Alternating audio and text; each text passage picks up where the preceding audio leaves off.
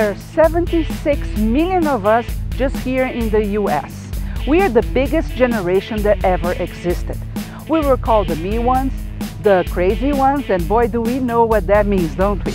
In fact, we have reinvented every single phase of our lives. We were the yuppies, we were the hippies. We like innovation. Well, now we are in the winter of our lives, and I can assure you this is not going to be your average winter. I invite you to join me at Boomerology Revealed every single week so we can figure out how boomers are reshaping this phase of their lives. Join me. Welcome to Boomerology Revealed. I'm Shahar Boyayan, your host. Baby boomers have a lot to juggle. You know, our families, our lives, grandchildren, aging parents, maybe a job, maybe a business. It's a lot, and sometimes our emotions get out of tune. So how do we manage our emotions? How we keep our emotional wellness in place?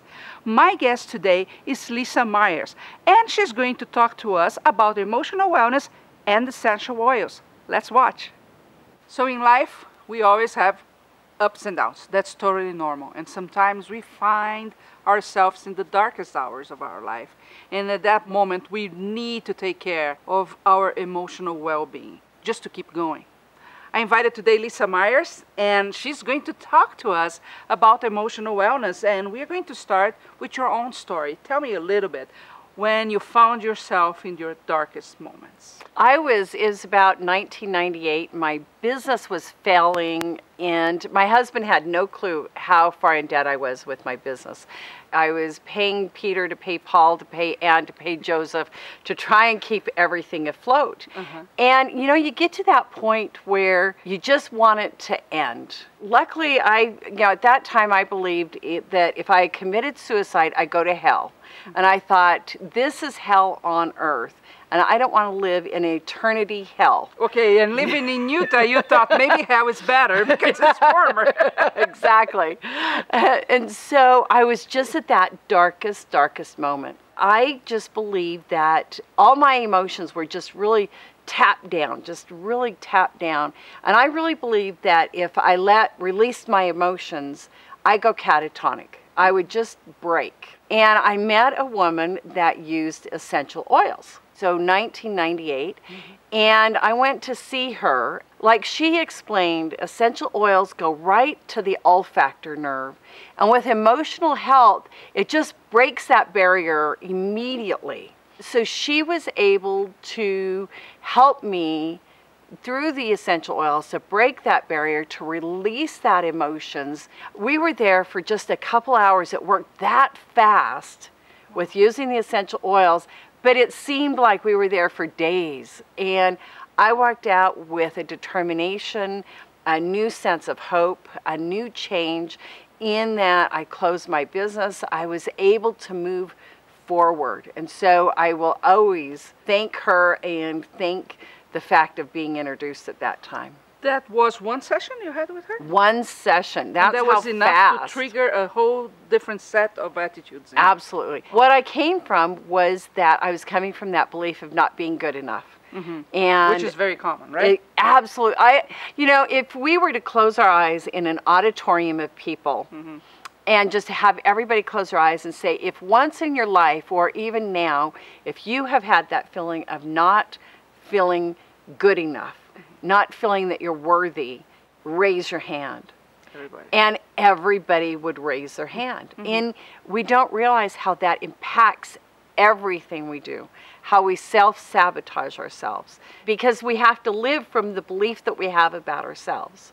So if you believe you're a failure, you have to create the circumstances where you'll fail so that you have that belief. And you start feeling comfortable in that situation, right? Right. Actually, Tony Robbins says something that I think is unbelievable, that our biggest fear is not of failure, it's of our own potential, of how big we are, right? And sometimes it is. That you use the word boycott, and that's what triggered that thought in my mind, because we do that. We do everything that is possible to keep us where we know Yeah, And where we're comfortable. Yeah, ever develop our full being, right? Yeah, in one of your previous episodes, you know, you talk about the thermostat, where, you know, I mean, we feel comfortable at a certain level. Exactly. And once we get over that level, then we'll do stuff to slow it down. Or if we go below the level, then we'll like, oh, I'm determined, I'm going to go do something, I'm excited. That was how I was introduced to the essential oils, and how I've introduced it with my clients as well, is it is such a fast way of really moving through those emotional barriers that we have. You know, because so let's go there. Let's go there. Let's just have a break with a word from our sponsor. If you are diabetic like me, or maybe you have arthritis, or even if you're a pregnant mother, you really want to pay attention to the product I'm going to show you. It's a lot more than a product, it's a system. It's the FootMate system. One piece of the system is this brush. You know, you can use this brush in your shower or in your bathtub. It has soft bristles here for the tender places in your feet, and stiffer bristles right here that takes away all the dry skin and rough areas. But that's not only what makes the system. We also have the rejuvenating gel. The rejuvenating gel is composed of tea tree oil or melaleuca, aloe vera, and conditioning. And as we all know, tea tree oil and aloe vera are fantastic for healing skin, and they take away also the odor. So even if you have some sports fan inside your home, you might want to try the systems with them. Now, like I said, you can use in the shower or in your bath. The system has suction cups that you can put to any smooth surface and use it there, either on the walls of your bed or on the floor. If you don't have a smooth surface, you just need to put one foot on one side while you brush the other, so you're always safe. FootMate system is really great, especially if you have diabetes, arthritis, you're a pregnant mother having a hard time reaching your feet, and of course, athletes that need to take that odor out. You can find FootMate at footmate.com.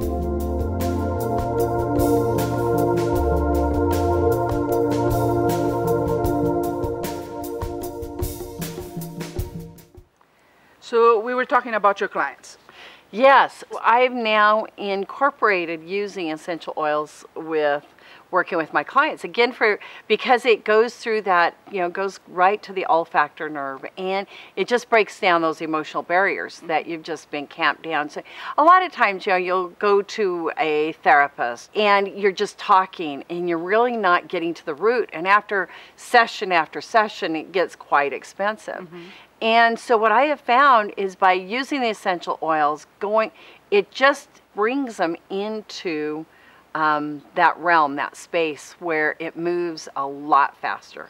It brings up those emotions as well. It brings the emotions, the awareness, right? And it helps them release, is that correct? Exactly. And you use with hypnosis, right? Exactly. You know how you've had like a favorite grandma or an aunt or somebody, you know, even men, you know, that have that special cologne or whatever, and you'll have that smell, and it takes you right to them. It reminds you. And so a lot of times in hypnosis, you know, because I do what's called positive change hypnosis, where I'll take statements, positive statements into hypnosis, thereby changing that belief that in your brain, you know, that I'm not good enough, I can't do things. By using essential oils, and say orange, or rose, or lang-a-lang, or, you know, some of those certain smells, that putting that in the hypnosis, then when they smell it, it takes them right into that space and that reminder. Yeah, so it's a perfect way. It's interesting that you say that, because when we are thinking, okay, I need to be more positive in life, and, you know, I'm going to say affirmations, and all that is good. But the fact is that we are trying to condition a part of our brain that is very resistant to change, right? And he likes to live in what he knows as comfortable. What you're telling me is that through hypnosis, I can actually create the new reality. Exactly. The positive space where I create the new reality of that, what that brain can really allow to become, And I'm actually putting the barriers down. Is that correct? Exactly. In hypnosis or with anything, I mean, we made decisions by the time we were 6 years old of I'm not good enough or I can't do this. We had a situation, and in essence, it became our story. And it's just a story. And a lot of times, you know, if you're sitting around with the family and you're all sharing stories and you share your experience, other members don't even see it the way you've seen it. Yes. It's your story. So through hypnosis, we're changing stories. Awesome. We're changing those feelings. So you first have that thought or that belief. We're changing that thought or that belief, changing those feelings. And essential oils, it's like anchors it. I love essential oils. I use myself. I don't take drugs, and I think they're not only affordable, they are effective, they are simple to use, they make a lot of sense. You were mentioning about not feeling good enough. One thing that I always have in my bag is that if I feel, you know, sometimes we go on stage and it can be frightening, so you feel kind of insecure or self-esteem is not there. I have an inhaler with peppermint, and you know, I smell peppermint, and that boosts my self-esteem back to place. So I really like that. Tell me a few of your favorites when it comes to emotional wellness. So one of them, and this was shared by a friend that for her son who has ADHD. And she said that she didn't want to go with the, you know, the medicines, the traditional. And so she started using lavender. And he'd been getting a lot of complaints at school, you know, disruption and so forth. And she actually puts it on the insides of his wrists and then alternates on the bone right here in the back. And he has stopped having any complaints with the teachers. He focuses. Simple things like that, right? You want to have husband and wives. They want to have a conversation, but they don't feel safe. Yes, and that's very common, right? Right. So they go into what we call silence or violence, right? they go into silence, they won't talk to each other, or they go into violence where they're picking at each other or making remarks. Well, you can use essential oils like calming. Lavender is great, where you can, in essence, diffuse it, create that nice environment to where you can have a talk. If you want to get energized, like you say, using the peppermint.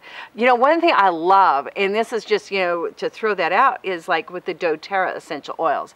One thing I love about the peppermint is that you can have a drop in hot water as a tea. And everybody knows that peppermint tea is just a way of just absolutely calming and relaxing, you know, when you're stressed out and so forth. And they're healthy.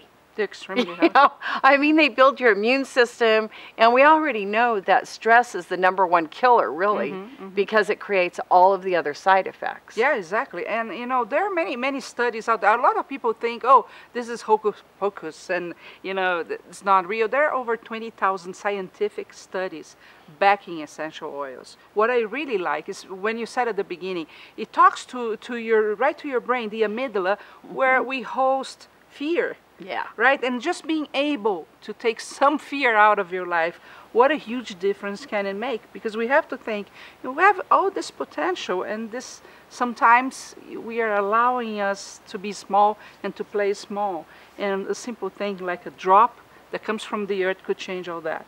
I love the idea with the hypnosis, though, okay, I'm going to talk positive, and I'm going to smell the right oils. It can still be a process because you don't know how deep those fears are. But with hypnosis, I could create, I'm going to call, and I know it's probably not what you say, but an alternate reality. Exactly. That my brain will accept as the new reality, and then it helps me move forward. Well, it's the same thing as having a dream. Your body doesn't know that it's not reality, right? So it takes it as reality. But at the same time, you can take that essential oil and you can just breathe and get into a state and then say those affirmations. And they're far more effective than if you're just saying them. Yeah. Yeah. Lisa, if people want to know more about this, want to talk to you, maybe have a session with you, how should they contact you? So they can go to Lisa@lisamyers.com, and that is spelled L-E-E-S-A, and Lisa is Leesamyers.com. Okay, awesome. And that's the best way. Yeah, there's a lot to this topic, right? There's a lot that can be done when it comes to emotional wellness. So, you know, go deeper into that because it's worth it. You can accomplish lots of good things. Thank you very much. Thank you. I appreciate it.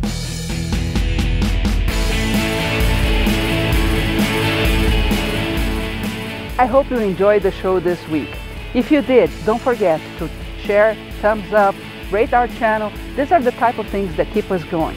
And I'll meet you next week at Boomerology Revealed.